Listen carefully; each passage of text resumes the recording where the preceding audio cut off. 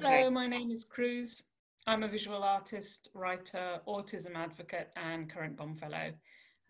I'm neurodivergent, and for reasons too complex to go into here, I prefer to identify as a cyborg. In this series, through conversations with neurodivergent artists, we're going to be discussing some of the common barriers we face and exploring practical ways that arts organisations could make their operations and spaces actively welcoming and inclusive for neurodivergent people. Before we begin, I feel it's important to note that I intentionally use identity first language rather than person first language. So I use the term neurodivergent person rather than person with neurodivergency.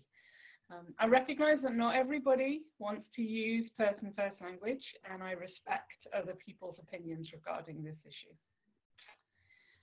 So we're very happy today to welcome artist George Morl, who's going to explore or help us explore issues around gender, sexuality, and neurodivergent inclusion, and why autistic people are so often identified as rude, or why our voices and our identities are sometimes not validated. So welcome, George. Thank you. And we're going to start with George taking us through some of his artwork and talking about his practice. I think it's really important in these talks to really show the work of the artists that we're discussing these issues with, because it's really important that we are seen as professional artists. And so take it away, George. Hello, my name is George Morl, and I'd say I'm a multidisciplinary artist. Kind of make work about how society navigates affection and intimacy, and how we kind of seek out validation, emotional reverence in society under modernizing technology. And my work ranges from photographic installations, sculptures, paintings, photographs, sometimes poetry, writings, sometimes do a bit of articles writing. And I'm interested in how examining queer narratives, gender, neuroscience, and the links between art and science in general. And I like to blend imagination, evidence, and autistic vision, and seeing how all of those can overlap and intertwine with each other. So if I talk about this work here, which is called Precious Boys, which I made in 2016, which I installed at Turner Contemporary. This work explores how the huge pressures that men kind of go through regarding body image, and how men may be affected by social media, and how the ability that we edit our images and create ourselves online, how our identities become sublimated with our image, how we project it online. And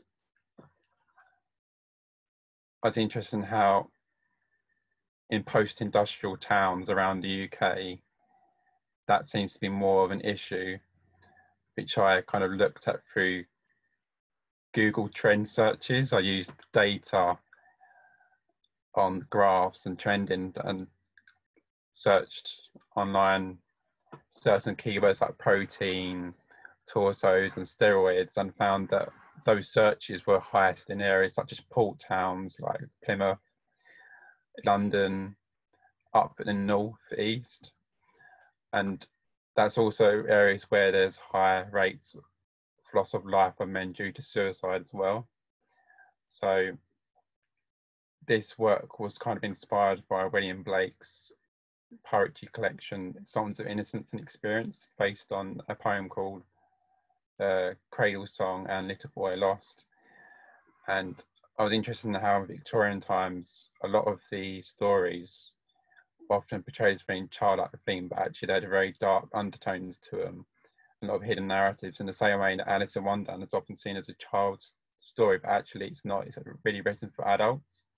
For example, in the moats, where there's bodies around in the moats, and how we really kind of teach children about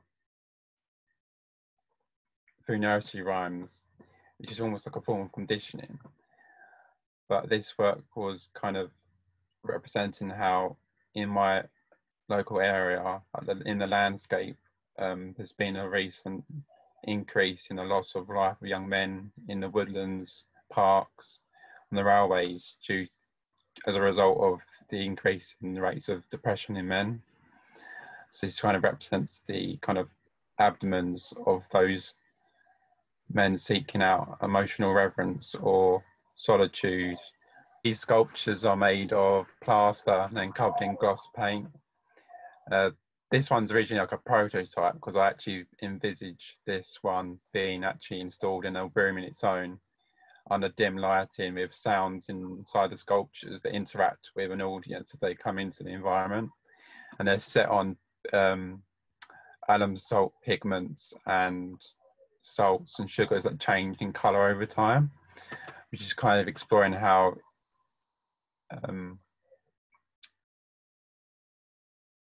old age kind of Victorian medicines that were used to treat children's pain relief medication, and also blending with kind of certain treatments that were used during people who had HIV with alum salts. So I'm interested in how the kind of aesthetics of medication has been used throughout history to explore kind of treatments as well.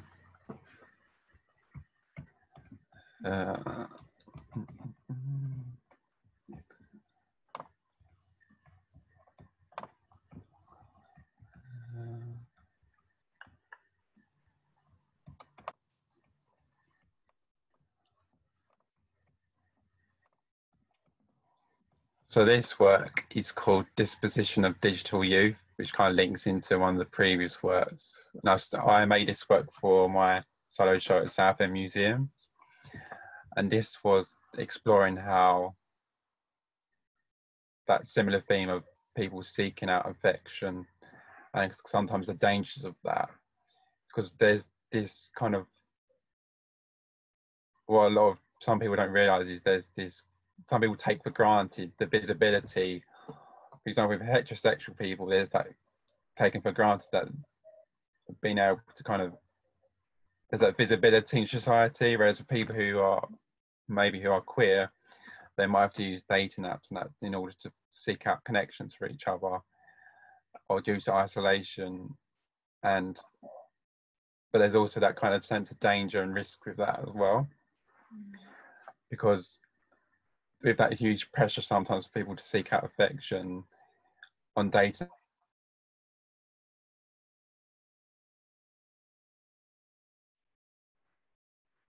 kind of translate into violence and danger. So I think in this work was just pointing to how in Barking and in some areas of Essex, where there have been instances of people who had been groomed through the Grindr app, and they'd then been drugged and abused by older men.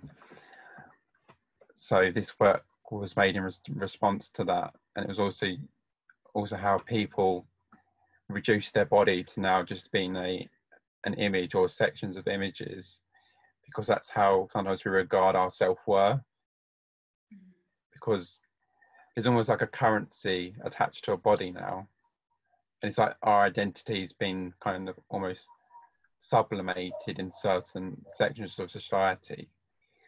So I installed this work inside the Southend Museum alongside two other paintings. One of them was a homage to Bartholomew Esteban Murillo, which was a Victorian oil painting of two beggar boys on the streets. And I was interested in how, when you look at vulnerability of youth throughout history, the intensity of it, I mean, the vulnerability has always been there. So when you look at beggar boys on the street, there was the fact that they were homeless, they were poor, and now I think that vulnerabilities now exist online, but I think that kind of risk is a lot more intense. And I displayed this work alongside that with a Joshua Reynolds painting, which is based in an allegory called Education of Love, in how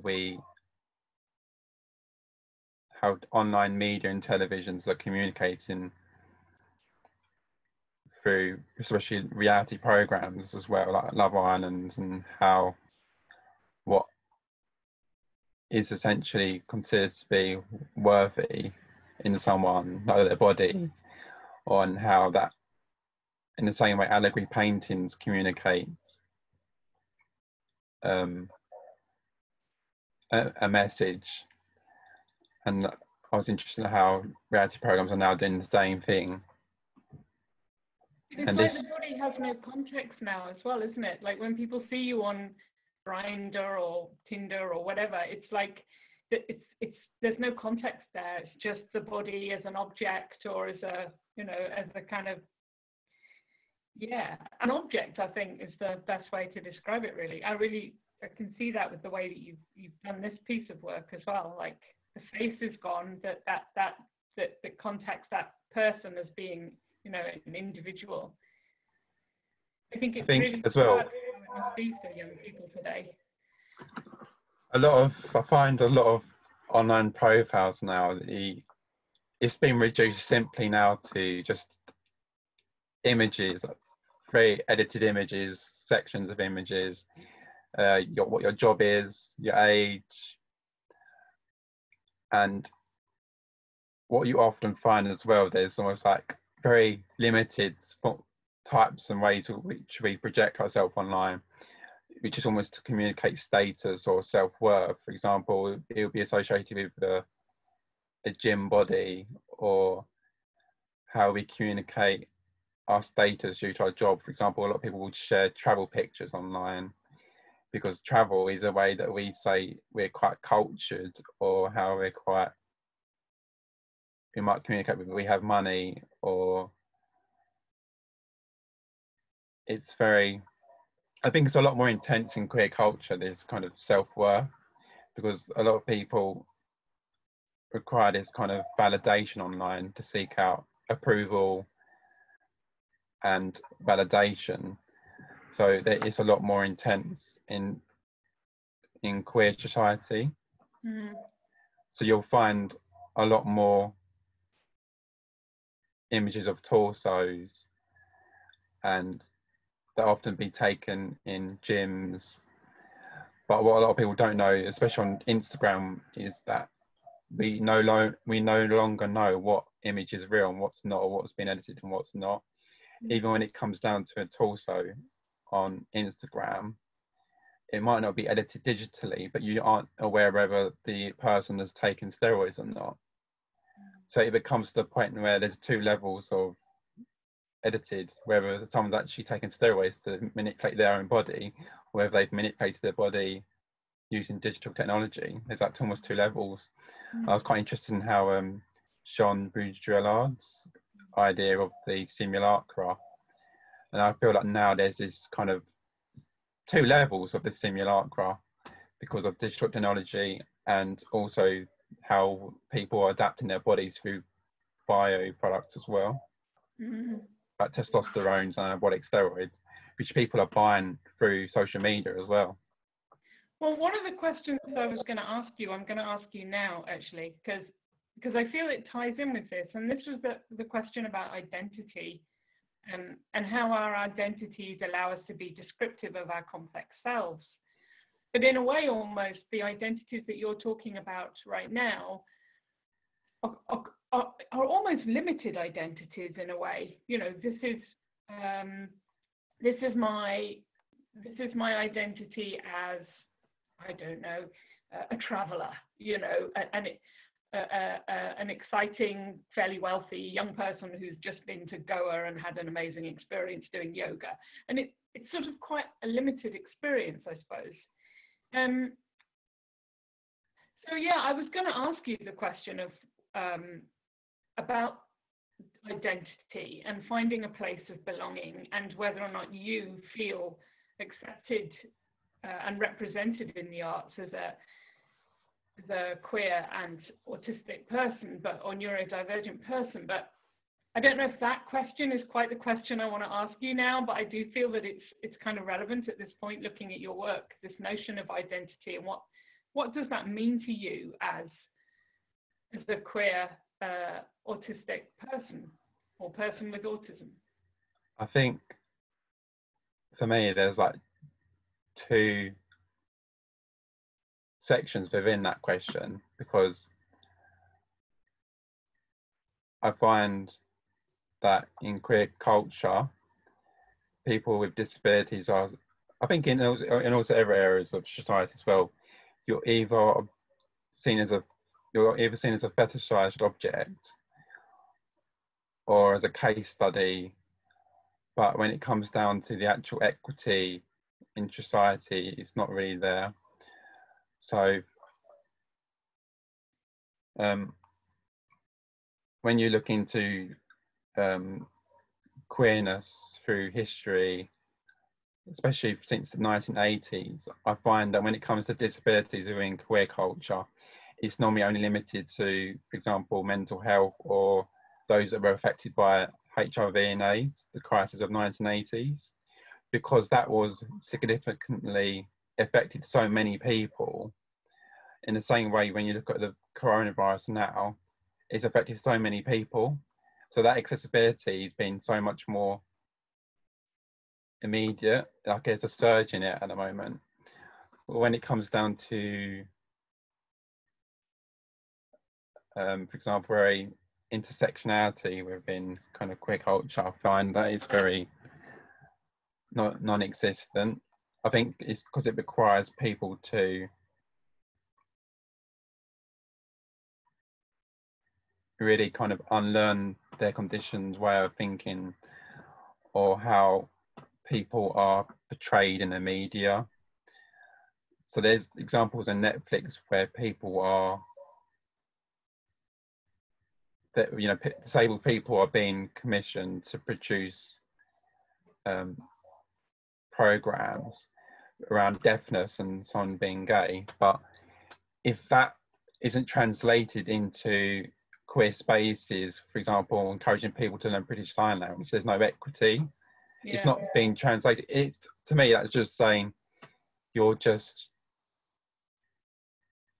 it feels like deafness then is being fetishized for someone else's product. And you're becoming a commodity as a disabled person. I've felt that many times as an autistic person, that you're commodified, and through your experience, others make money. Through your experience, others are able to generate income, which sometimes doesn't always go towards the person with the disability. So yeah, I agree with you completely. I think that notion of ourselves being fetishized but also commodified is really one that's quite powerful, and one that I would like organizations to note and be aware of in working with disabled artists. In 2017, there was a huge kind of variety of queer shows that were being shown, because 2017 was the 50th anniversary of partial decriminalisation of male homosexuality. But when we look at a lot of the examples around shows that are shown, for example, at Tate, Queer British Art Show, or in there were shows about coming out and that, there wasn't. Can you hear me? Yeah. Can you hear me still? Yeah. I think my thing went. There wasn't much intersectionality within these queer shows, and I think that's more to do with, as I said, how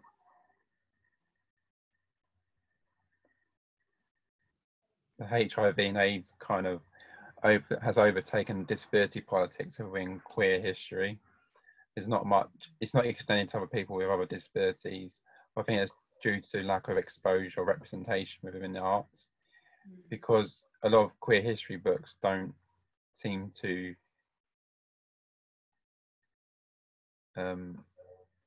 explore those thematics really.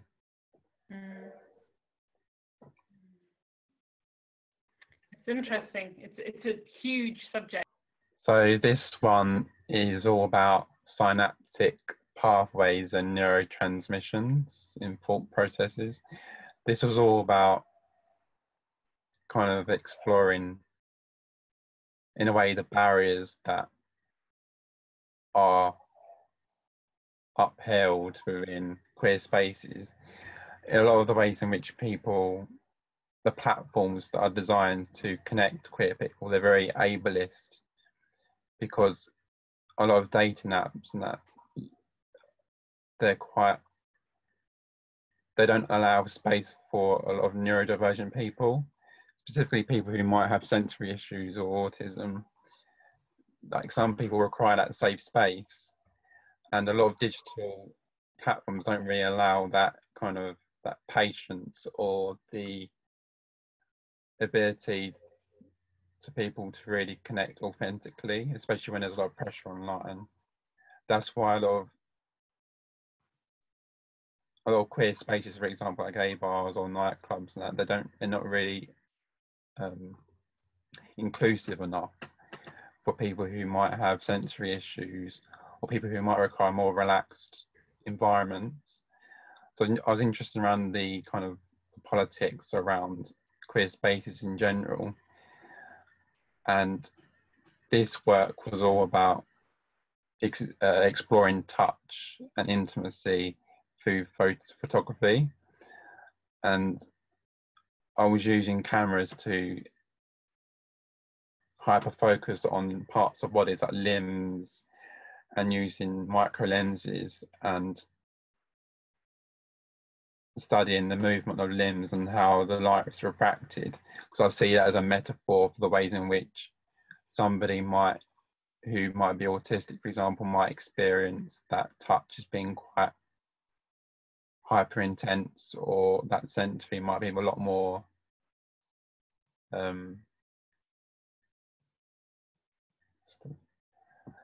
there's two, I think, hypersensory and hypersensory, because a lot of people find that autistic people are we experience things a lot more intense, but a lot of people aren't aware that actually we can experience sensations as very, like, there's nothing there. Sometimes we require a lot more stimulation, sometimes we don't at all. That's why I find people aren't always understanding that if someone who's autistic, they might actually, like, I actually do like going into like nightclubs and that, because the sensations of the music actually drown out everyone's conversations. You can't hear people. Whereas when you compare that to another environment, there's for example, a restaurant or something, is like you can hear everyone's conversations. So actually some spaces are a lot more inclusive than others, but it's very much a personal experience. Yeah. But with these works, I was exploring how the terminology of affect touch and another terminology called discrimination touch, which is very relevant to now with the social distancing restrictions and the reasons why some restrictions are different for people who are autistic, because when someone's experiencing emotional distress and they might have a neurodivergent condition, they might require a lot of physical intense touch in order to relax those feelings. So I was interested about how certain demographics and minorities are more affected by the COVID pandemic than others, because we might experience more isolation as a result of them. Yeah. This was another example. This one's called Juvenile Addictions, and this one is a similar approach where I was photographing fabrics and items of clothing that had been used in gym rituals, and exploring how kind of the gym culture and how that's becoming a ritual within almost gender performance in a way, and how we communicate that online. So I was interested in fabrics that have been saturated with body fluids, and also using gym products such as proteins in some of my paintings. And I also code some works I was making, poetry recitals, and the backgrounds I was coding the images to colours that are being used on dating apps. For example, with Grindr, it's an orange colour, and I was coding that using Photoshop and placing that on the background of a poem recital. But it was speaking about the insecurities of men online, and how there's instances where online some people will, how people portray themselves online is almost a performance in a way, and we no longer know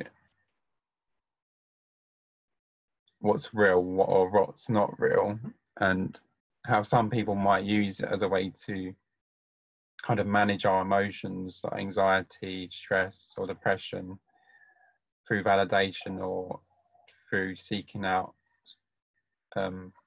interactions online.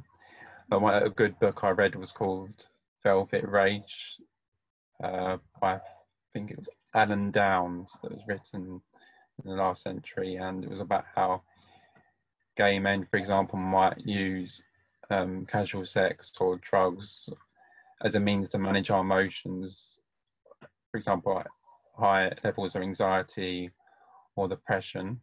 So this is a recent work called Intimacy in an Age of Physical Absence, 2020, which was produced during the lockdown. And this is part of my first bursary from Colchester. And this was a work that I made that kind of reflects that kind of intensity and pressure experienced in isolation. And I noticed that on dating apps, as the lockdown kind of went on, I noticed a huge surge and increase in the use of online mobile dating apps, and how that despite the restrictions, people were still wanting to meet up, because if you cut off some people's pathways in order to get emotional connection,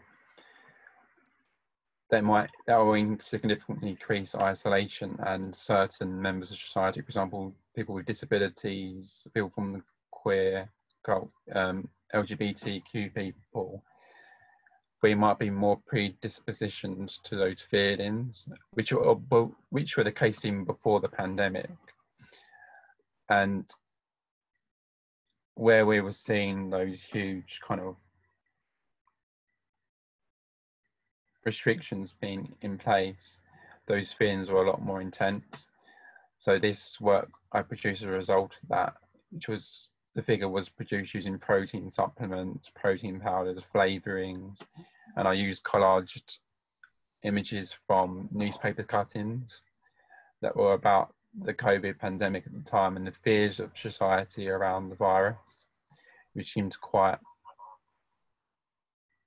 because there was a lot of unknown at the time, so that fear was a lot more intense. Do you feel there's a conflict for autistic people during lockdown, in that there's this, I wrote a piece for a commission I got right at the beginning of lockdown about being a hermit, and there was definitely an element of myself that was so joyful in the fact that I didn't have to go through the agonies of social interaction. But then when you're talking just now about isolation, it was also a very strong sense of isolation. And I wonder what your thoughts are about that. Do you feel that that's a kind of a dichotomy that a lot of autistic people may feel, in that you want to socialize but you can't, or it's very difficult, or there's a sense of needing to be isolated to be calm, but wanting to be social because we're human beings, and well, most people are. I might not be, but I think for me it was I think there's two polarized experiences of it, and I think it was a type of communication that was the problem. Whereas I think there was suddenly such a huge surge in digital communications that for me that was too much. It was just like I wanted to limit that. And but for me, it's when you compare before and after, there's this I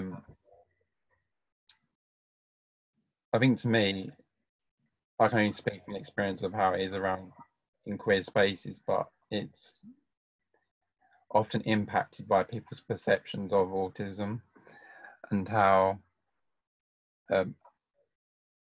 that's informed by the media, who tend to only focus on the very narrow experience of it. And whenever I talk to other queer people about that who aren't neurodivergent, they tend to have a lot of prejudices around that, and because they don't feel that they can. I think there's a communication barrier, but also they don't feel like we want that kind of social connection or intimacy. So I sometimes feel ostracized by that. Yeah, and isn't it easier to just blanket all autistic people with wanting to be hermits, and it's much easier to just go, oh well, they like being on their own, rather than making the effort to find out how we communicate and how communication works best for us. Yeah, and I think going back to disability representation in queer culture, I find that where it's around awareness of mental health, it's often because it might be as a result of how society oppresses people who are queer. When it comes to like disabilities around deafness, those with neurodivergence or learning disabilities, I sometimes feel like this might be problematic to say, but there's the way in which it's because it requires people within the community to actually learn, or to learn the communication or adjustments or approaches to actually communicate with us, as opposed to being simply around awareness. Which is why when people might commission projects from disabled people, it's all very well representing it on the screen, but if that's not being translated into a space to learn Makaton or British Sign Language, there's not actually real equity in society that's been produced as a result of those opportunities. For example, when Netflix put on a show called I think Atypical, it very much fetishized the white cisgender heterosexual young man. Yeah. And those experiences are just so narrow and feel very, it was a lost opportunity to actually really pursue a space where they could have explored other stories of intersectionality within that community. It felt very limited and unreal for the autistic experience anyway, because I think I'm talking here about autistic people, not the wider neurodivergent community, but a lot of autistic people would not necessarily identify as just straight binary. Like I think most maybe autistic people have a much more flexible idea of their identity than perhaps the non-autistic community realize. Yeah, I mean, I think I'll talk about that later in the questions, but there's a lot of people don't realize that there's been a lot of studies, clinical psychology studies into people identified as autistic, and it's like we're 3 times more likely to identify as not being heterosexual, and 70% more likely to be more likely to identify as being LGBTQ plus, because we're more likely to reject societal the dominant voice within society and more likely to express ourselves as how we see ourselves. Yeah. Because we don't really, in the ways that other people might try to fit in. For example, this whole idea about how we might change our bodies to meet, you know, societal tribes, you know, for example, that the gym body, we're more likely to be more expressive in how we express our gender or express our identity as such. Yeah. That's why I think it's still the intersectionality within the autistic community in terms of how it's presented on the media.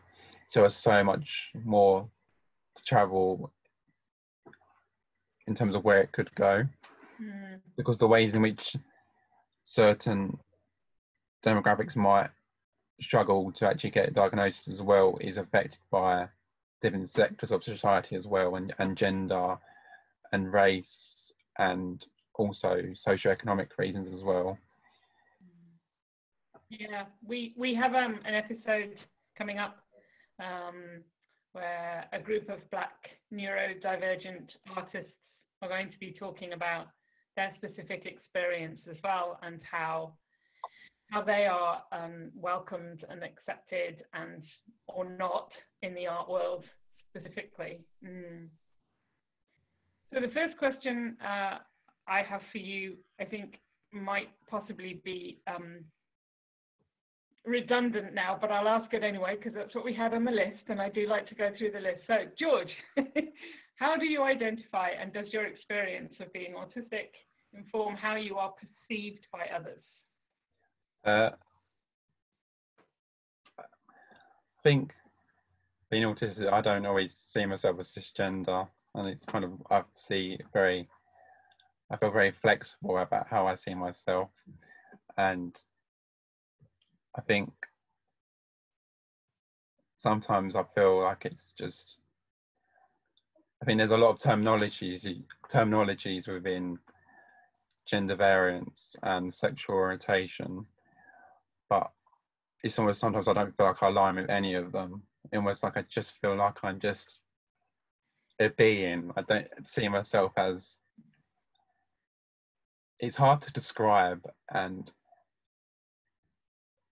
I just simply just see a person as like their inner soul. And that's why when I was talking back about how society kind of is conditioning us to see people through incremental worth, I just don't see any of that. I simply see someone's inner being. And I feel as I'm getting older, that's becoming more and more apparent to me. So I suppose I think if I was to have to align it, I see myself being non-binary, but not, I'm flexible within that. I feel very like, and how I experience my environment massively affects that. So, for example, with I think a lot of people would see the autism spectrum as being something like this. For example, like language, motor skills, executive functioning, perception, and sensory. And that's how a lot of people people who aren't necessarily autism understand the spectrum as being like a straight line, and we fit on that. People who are autistic will see it as this, kind of all these different factors that affect our ability to process an environment, communication, motor skills. But I find that for me personally, this is how I experience it. I see it as like a matrix that constantly oscillates and changes every day. And the only way I can describe it is that it's like, I feel like it's almost like a Hieronymus Bosch painting, that there's inside, there's just so many multiple outcomes in terms of how I see forms, how I see layers, how I see myself within that. And it was interesting when recently it was announced that the makers of the Matrix film I said it wasn't that the films are an allegory for transgender people, which was interesting because I wrote a short visual essay for the National Autistic Society, and before that was announced, I described it, me personally, I described the things around this as a matrix. So I've always aligned with the films like The Matrix or Blade Runner, and about how there's different layers within that, and how my experience of the environment actually informs how I see my own gender and sexuality, and how that might be changed, and how it's constantly moving and oscillates. If that makes sense. I really hear you, because I mean, it's one of the reasons why I self-identify as a cyborg, because I feel being an ordinary human being kind of isn't enough for precisely that reason. Like, am I female?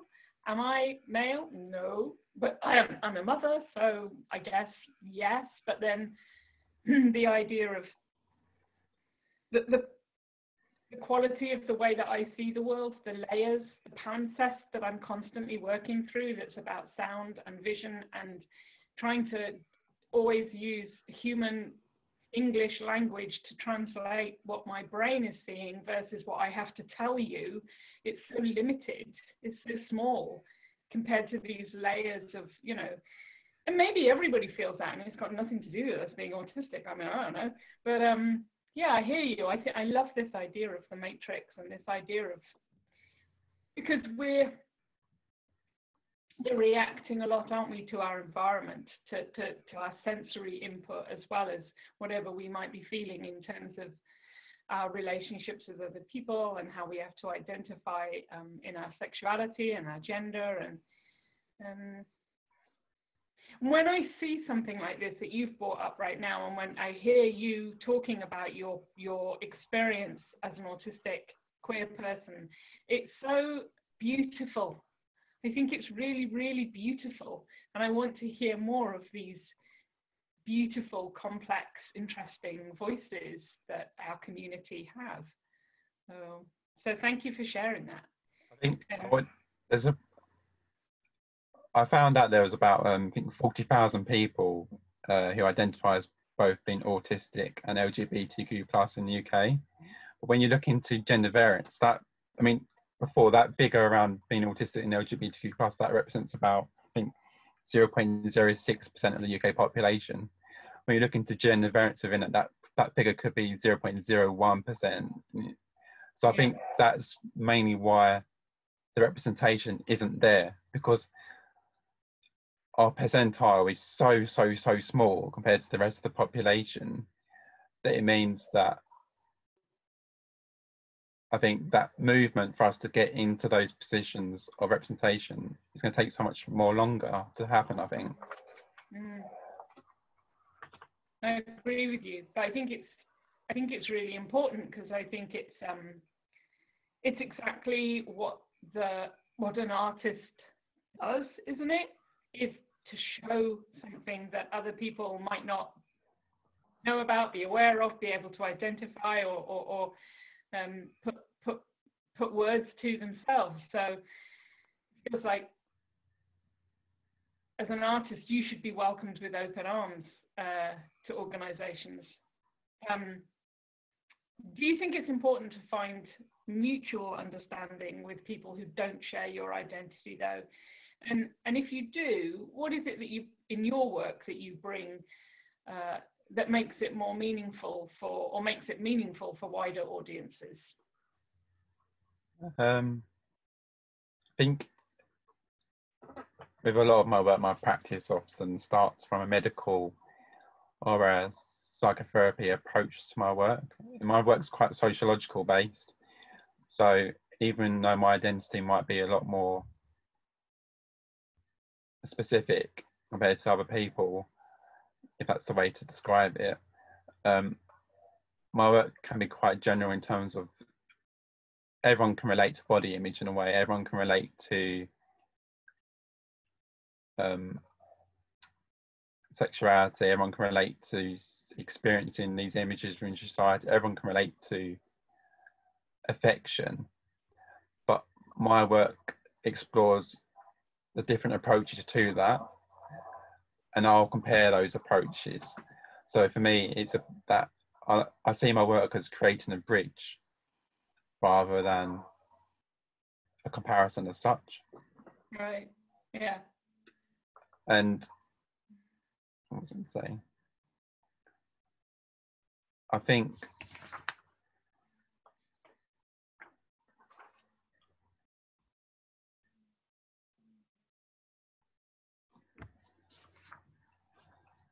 as well that because my work takes a lot of discourse from medical and therapeutic practices, I often blend imagination, evidence, which I source through social media and other digital platforms to then make the work. So it often comes from a very mutual place anyway. Absolutely, because you're sitting in the middle of it all, experiencing it. Yeah. So as neurodivergent individuals, we're still seeking acceptance and tolerance and understanding and equity from within both the arts sector and wider society. So to look at it from another side, what do you think neurodivergent artists can offer that arts organisations really would benefit from? What are we good at? I think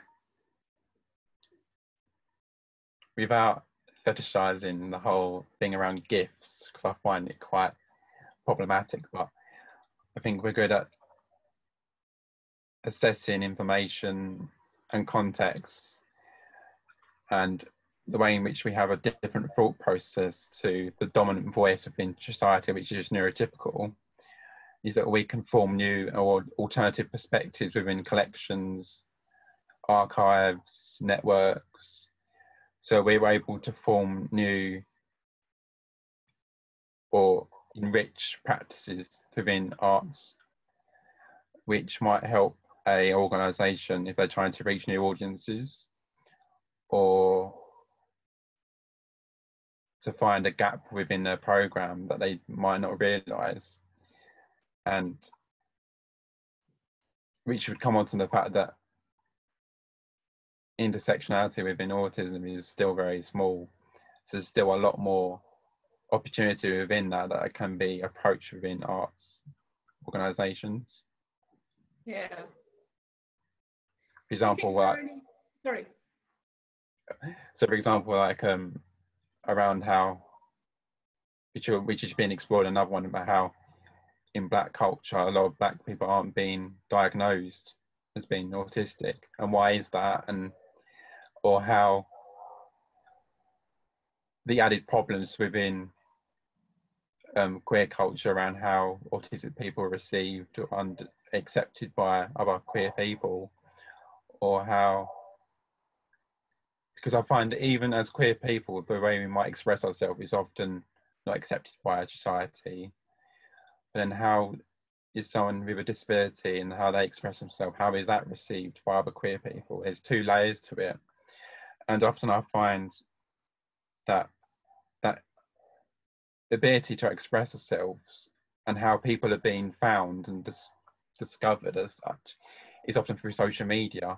So how we get disabled queer people who are being scouted for like fashion projects have been found through social media, because that is almost the most democratic form and platform in which we can actually express or project ourselves online, because it's incredibly accessible and it's public domain now.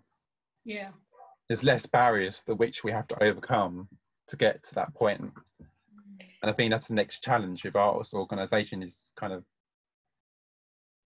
I was just going to, sorry, I didn't want to stop you in the middle of the sentence, but I just wanted to say about that I think there's something really great about using social media, from my point of view, as someone who would be from an arts organisation contacting someone.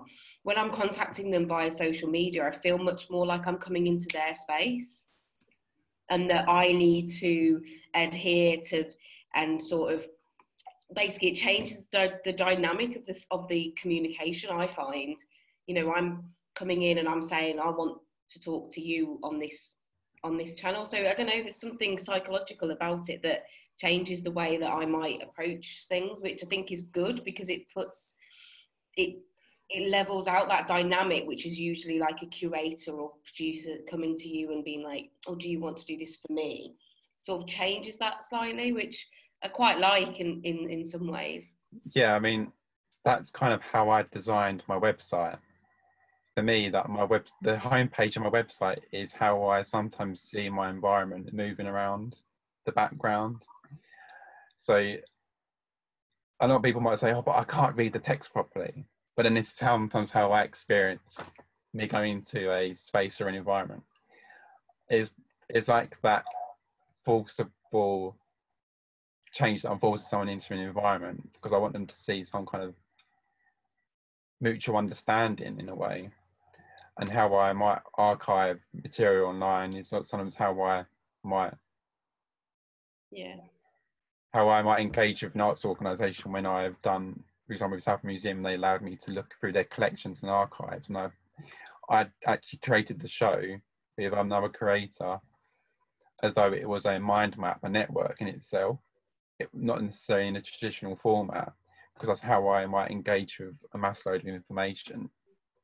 It's brilliant, because it's like subversive. Like, you're going into the website and actually you're communicating these things on a different level. And I think from listening to this whole conversation so far, and there's a lot of it about the dynamics and the power structure of like an organisation versus an individual artist, and how we need to sort of change that. And I believe that is shifting. You know, every time I receive an accessibility document from somebody, or someone telling me on the bottom of their email how they will communicate with me, it takes a chink out of my superiority in terms of the person who's in control of that conversation. And I don't necessarily like it. Like, initially, it makes my life harder, because I have to deal with that person in a specific way, and then the other person. I'm used to dealing with people in the way that I want to, because I'm the curator. So I'm having to change that, and it's uncomfortable, but it is important. I just need to shift the way that I do my admin this end to keep up with all those different conversations. But I think that's quite rare, because I think a lot of the time, my own experience as a neurodivergent person is how many times I'm told I'm wrong. How many times I'm told I'm doing it the wrong way, and I mustn't say it like that, and I mustn't do it like this, and no one will understand that. And it's really, listening to you just now, George, I was quite inspired, because I was thinking, well, actually, you've just gone, well, this is my website, and if you can't read the words, well, that's my experience. It's really quite difficult, but I'm really admiring of it. Do you have anything to say about that? Have you experienced it where people have sort of shut you down or said, no, that's not an acceptable way to work as an artist? Yes, not as blunt as that, but where I've approached organisations, and this is for being queer and autistic, I find that I feel like I have to constantly view myself, but as another person. Yeah. How are they seeing me? Because there's been times I've had my work censored, my text censored, or I've had proposals going to the last stages of exhibitions being looked at, in terms of going to committees to being approved whether they want to accept my work to be shown, and I'm told that my work would be offensive, or I'm told that it wouldn't be well received by an audience. It might be too specific. Also, it's down to, in terms of a show where they said my work might be offensive, I find it quite interesting how in the gallery space where it was considered that it was acceptable to have a painting of a woman being raped by a man, but it wasn't acceptable for me to express how people might experience body imaging in queer culture. That wasn't considered acceptable, even though there wasn't necessarily that much graphic material. So I find that kind of dichotomy really bizarre. It's as though people don't want to. It's that effort and need to understand and learn different approaches. And I sometimes feel like, especially with neurodivergence, it's that time needed to learn how to communicate with us that sometimes can cause a problem, especially with queer spaces where someone might need Makaton or sign language in order to communicate with us, because that requires time. Yeah. And time is a form of currency in itself. Like if you give someone else your time, that is a currency. And that's why I find it also comes down to the dominant voice. Yeah. Is how much of a program is going to be given to someone whose identity is a lot more specific, and therefore how is budgets, audience, funding, how is that affected by ability to engage with an audience? If the audience or the quantity of that audience is so small, how does that affect by the politics of a gallery as a result of that? Yeah, but I think, as you were saying before, you know, the things that we want to talk about, the things that you want to talk about in your work, they have meaning for everybody, even if you may yourself be, you know, somewhat niche in your experience of your humanity. You're also human, and what you have to say is relevant to everybody in some form or another. So this idea of being not allowed into the spaces is very short-sighted, I think, of a lot of arts organisations. So we're coming to the end of our time here today, but I have one question I ask absolutely everybody, which is, what one thing, what one strategy do you think that art organisations could adopt to make their programs and venues more accessible and welcoming to people who are gender and or sexual variant and neurodivergent?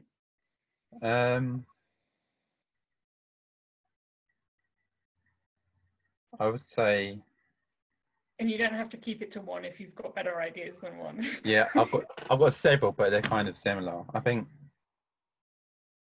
one would be to kind of establish a rapport within your organisations with local communities and charities that are specific to the audience that you're trying to understand or create inclusivity around. I think specifically around neurodivergence and those who are queer, I think that the feeling of being welcome is actually established by that being strengthened between audience, worker and the gallery. Because, for example, in my local gallery, the Focal Point Gallery in Southend, they've just put on a show by Rosie Hastings and Hannah Quinlan, who are exploring the politics of queerness. They've created a glossary regarding all of the terminology in queer culture, so the audience can understand it as well. And in order to make spaces more inclusive, about gender neutral toilets, because people aren't aware of the kind of anxieties around how gender variance, and how, from my own experience as well, and how that can make us feel quite unwelcome in spaces because people aren't recognizing other people's identity as such. And I think it would be regarding programs, we need to really push for further intersectionality in the representation. And I've noticed as well that even within LGBTQ plus platforms and charities and organisations that are campaigning for our right to self-identify, no one seems to call out the ableist notions that, for example, how people have this negative view that autistic people don't have self-autonomy. And then if that isn't given to us, then you're not affording us the same rights to self-identify either. People don't seem to understand that. And with recent news coverage around trans rights, regarding a certain author who people consider to be transphobic in their blog, no one called out the fact that she implied that autistic people don't have self-autonomy. No one called it out. Right. And I found it quite, it was disheartening to see that no major platforms specific to queer audiences were calling it out. It was actually, again, autistic people themselves who were using social media to start the trend of "we are not confused," to actually say, "I'm here, I exist." Again, Yeah. we're having to use social media to advocate for ourselves. And what a lot of people don't realise is media and galleries and museums are almost an education portal. If we're curating programs about queerness, if you aren't including people who are trans, black, or disabled, your show isn't queer, because the actual terminology now around how people use the word queer is about dismantling patriarchal notions that prevented these demographics from entering spaces and equity. So if you aren't tackling ableist views and you aren't showing queer exhibitions where artists are disabled, it's not just about including artists who are disabled. You need to make sure that the themes that you're exploring, the work you're showing, actually platforms work that is about disability. Because as I said before, like with a lot of shows around coming out or queerness, they always talk about the experience, how the HIV/AIDS crisis affected everyone. But what about people who have other disabilities? Because that actually changes our way in how we experience coming out or our identity sometimes. It needs to be extended beyond that. Definitely, and I think that's a really powerful statement. I love that if you're not showing black, trans, disabled bodies experience, then your show isn't queer. I love that. Louise, do you have anything to add or that you would like to say? I mean, it's been fascinating, and I think it's so multi-layered, all of this, because even there's two distinct different sections for an organisation in terms of like programming, and then the sort of culture and HR, for example, I don't mean culture as in like the culture in the galleries, I mean the culture of the staffing and stuff. So there's two sort of different elements. There's often in larger organisations as well, they're totally different departments, there's loads of different people. So these sorts of changes in attitude and changes in inclusion that, again, we're saying it over and over, it needs to come sort of like from the top, and it needs to be embedded across the organisation. We're lucky, we're quite small. We are, even though we all have our individual jobs, we're all like, embroiled with each other, so we can make changes. And something that keeps coming up for me is about care. So how do you make someone care about autistic people or queer people? It's by being with those people and spending time with them and working with them, because you see them as a human and you start to care. So then you start to program better for them or make your space more accessible. But then how do you get producers, directors, curators in organisations to spend more time with queer neurodivergent practitioners? In the first place, maybe you do a fellowship, maybe you do a commission. But then if people can't get through the door because your policies and your or your space isn't welcome, then you're not going to get that. So it's complicated, and it worries me that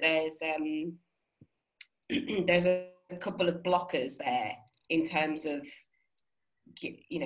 becoming more inclusive, particularly for larger organisations.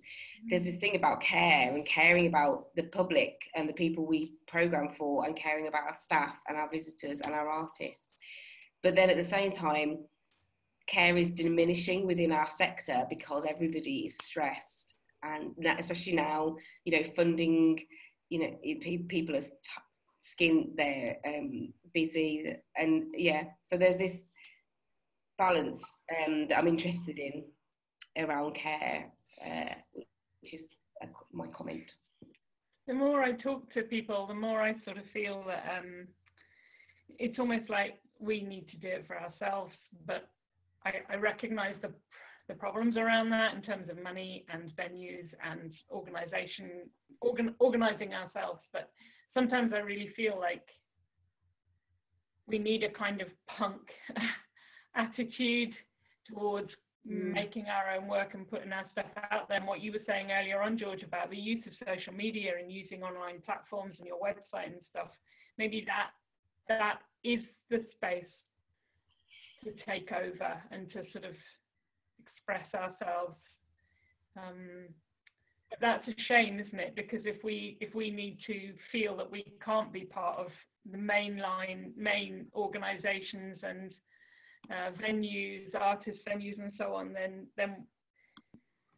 it's not a good thing. So I hope we do feel empowered as neurodivergent artists to get out there and make work. And I hope we also, with this series, are doing something towards inviting arts organisations to just invite us through the door and have conversations with us. And so thank you very much. I really appreciate your time today, and seeing your work and listening to your thoughts. And I have so many questions. I could talk to you all day. I've really loved it. Thank you. That's all right. Thank you very much.